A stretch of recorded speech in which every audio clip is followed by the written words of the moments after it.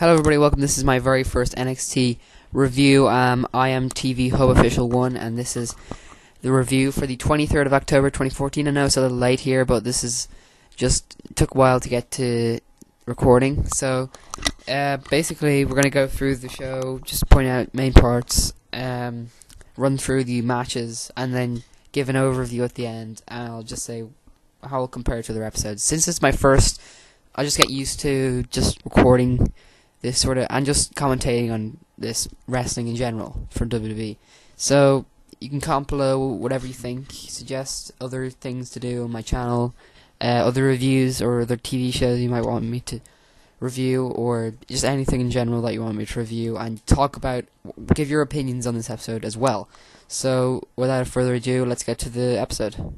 So our show begins with the former tag team champions, the Ascension, featuring Victor and Connor, who are not happy with losing their tag team championships. And 2 weeks ago we get a flashback of their rivalry with Hideo Itami as they attack Itami's manager Hanaki.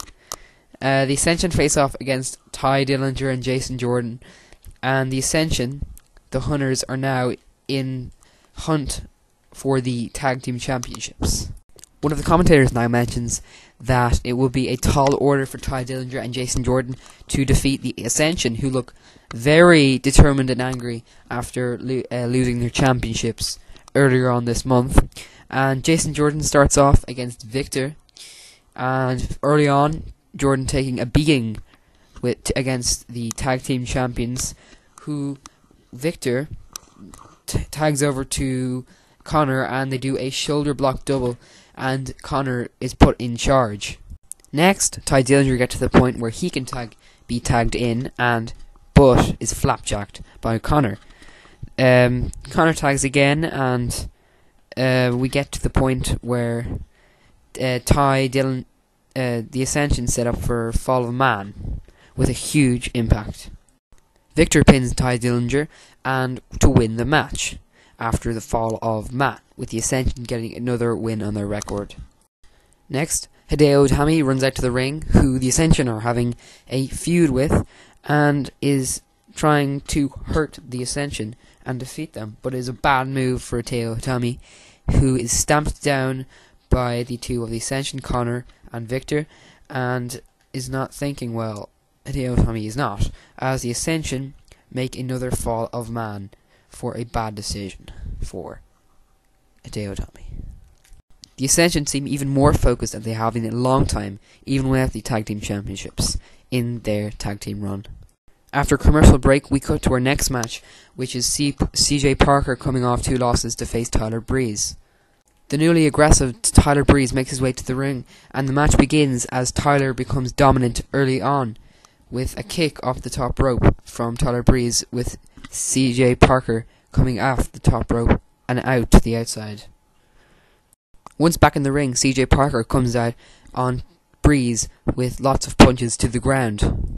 In the background we can see Mojo Rawley coming out to watch. He does not look happy, and it is certainly pointed towards CJ Parker.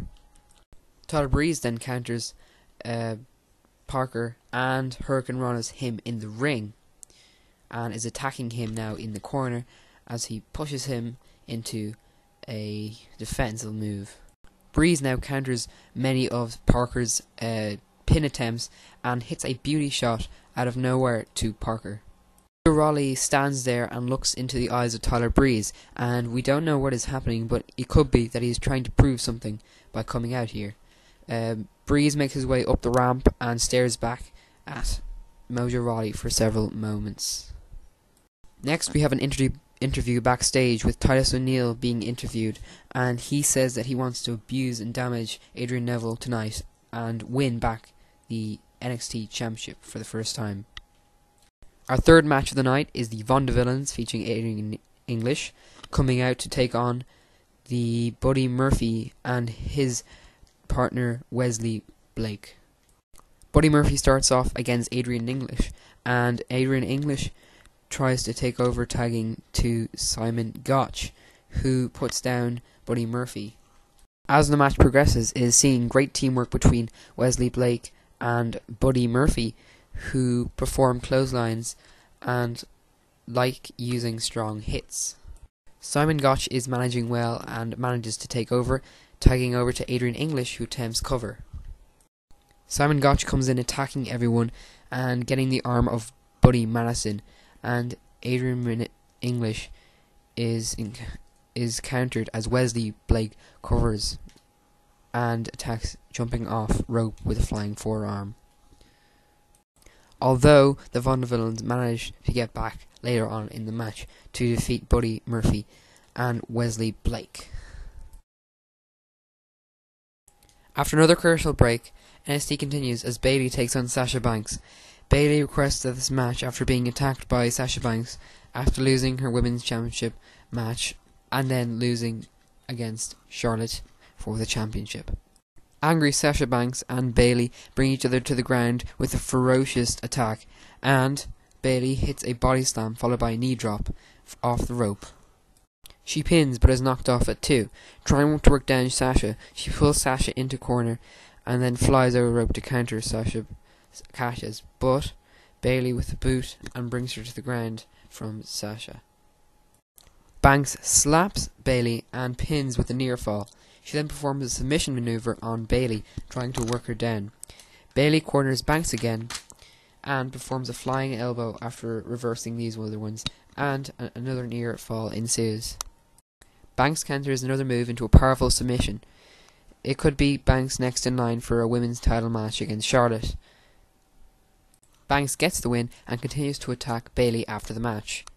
After several seconds, Becky Lynch makes her way to the ring, knocking Banks out of sight and bringing Bayley to her feet before attacking Sasha from behind. Becky Lynch and Sasha Banks leave the ring together with a possible alliance.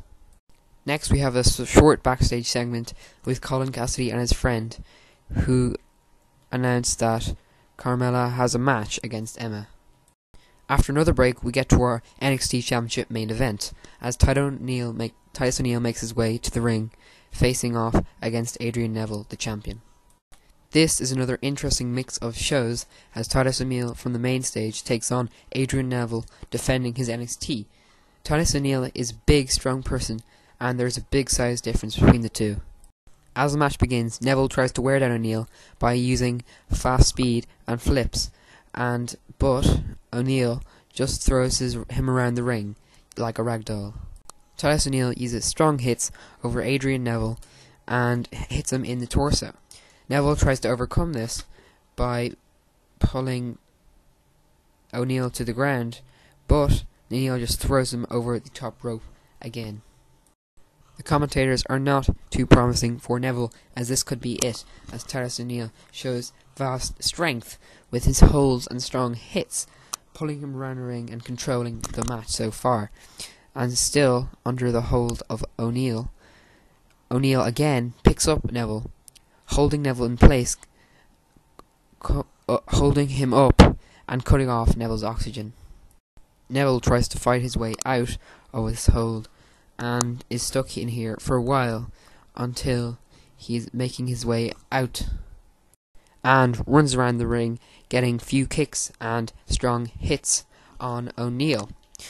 He hits him finally with a very good kick and brings O'Neil to the ground for a second before running over and attempting to get a dive, but falling and rolling and being hit with a big boot by O'Neil. O'Neil pins Neville, but Neville kicks out, and after this, Neville climbs the top rope and performs a flipping dive to retain the NXT Championship after using his powerful skills of hits and reversals on what Titus O'Neil was trying to do.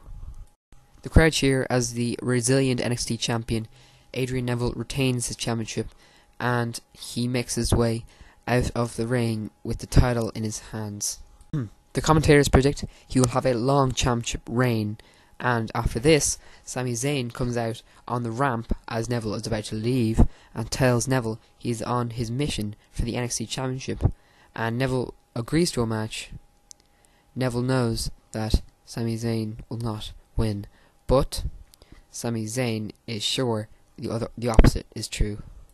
We then finish NXT, the show, with some packed moments of good matches and surprising and awesome moves, finishers, and moments all together. This sets us up nicely for our next show and gives us some new talent who could be looking forward to winning titles off other stars, such as Sami Zayn and Sasha Banks. It was surprising to see Becky Lynch turn on Bayley, and the Vaudevillains are looking like a good tag team, as well as the Ascension, who are two good tag teams who look like they could be going on for a championship reign in the near future, or indeed in the next year or so. The matches were of good quality, and the main event between Titus O'Neil and Adrian Neville was a very enjoyable one, with two completely different styles of wrestling, and some great moments in different matches of people flying out of the ring. It is good that the matches are not too long, so your attention span is not wasted and you do not look away, and because they have fitted in two outside backstage segments and 5 matches, shows that they're using a lot of talent on the show, and the commentators have good performances overall on the show as well. Thank you for watching my first episode of NXT WWE NXT Reviews for the 23rd of October 2014. I hope you enjoyed, and I would also like to say that my Red Dwarf videos are going to be coming up in the near future, in the next few days, and my other NXT reviews will be up weekly on either Sunday, Saturday, or Friday. Hopefully not like Tuesday, which will be today. So thank you for watching indeed, and good night.